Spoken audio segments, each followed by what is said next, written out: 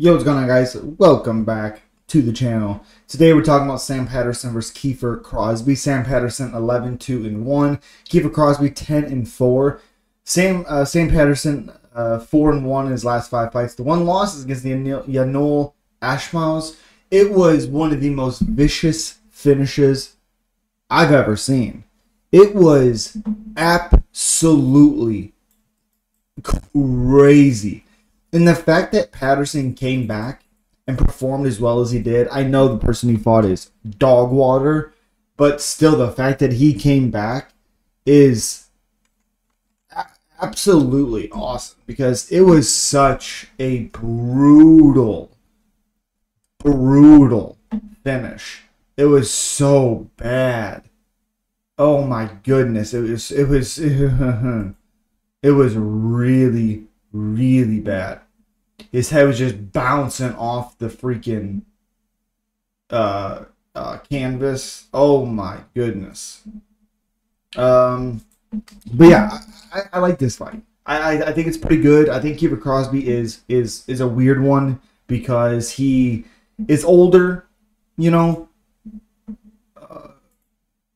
Let me see right here. As we can see some of this, it was really bad. It really was. And him waking up afterwards having no idea what had happened.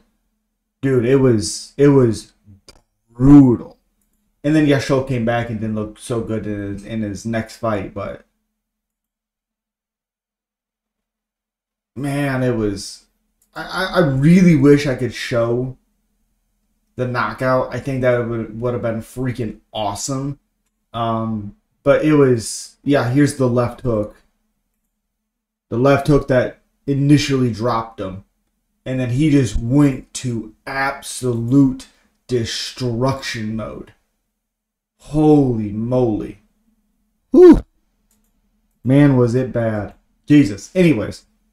Came back, got a win against Johan Linesi. I don't know how people were picking Johan Linesi to win that fight. He is actually shit. 28 years old, 6'3", with a 78-inch reach. Fighting Kiefer Crosbie, who's 10-4, 2-3 in his last 5 fights. Actually went on a 2-fight losing streak in Bellator. Lost to Charlie Leary by doctor stoppage. Lost to Georgie Karakiran 2 years ago. And then beat Brian, whatever that name is, 6-12-3. Terrible record. And then beat, this is what got him to the UFC, beat Alex Oliveira, who hasn't had much success out of the UFC, but I'm still happy that he's still fighting. He's a little older now, 36, 37. That guy was really fun in his prime. Really fun.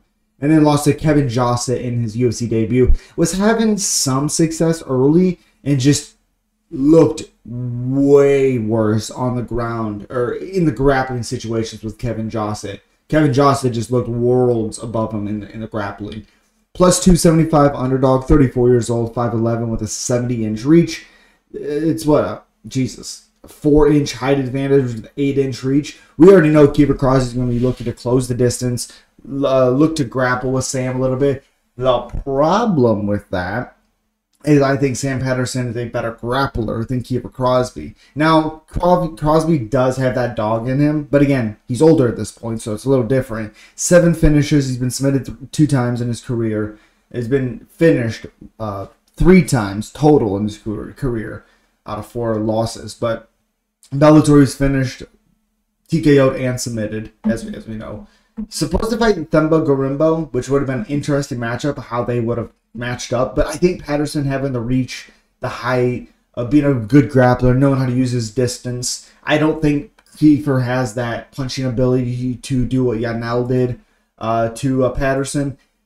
Now, again, like I said, the interesting thing with Patterson is he has 10 finishes, only been to decision 1 time. He's 1-1 in the UFC, as we know, as we talked about.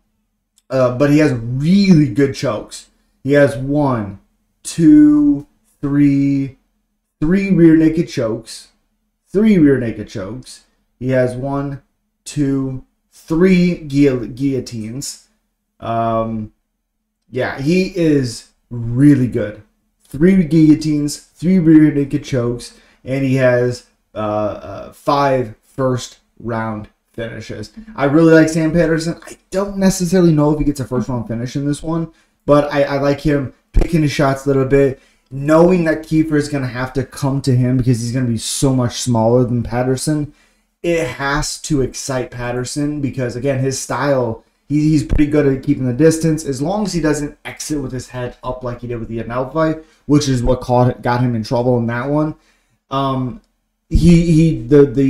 problems should really show themselves, really. But I do think 3-1 is a little crazy, but I do understand it at the same time because Patterson has every metric to win this fight. He's a better grappler. He's taller. He's longer. I mean, he's a better grappler. He has more submissions. I like Sam Patterson, and I think he gets the job done. And Kiefer Crosby's been submitted 2 times in his career. Let's see what submissions they were. Arm triangle choke and rear naked choke.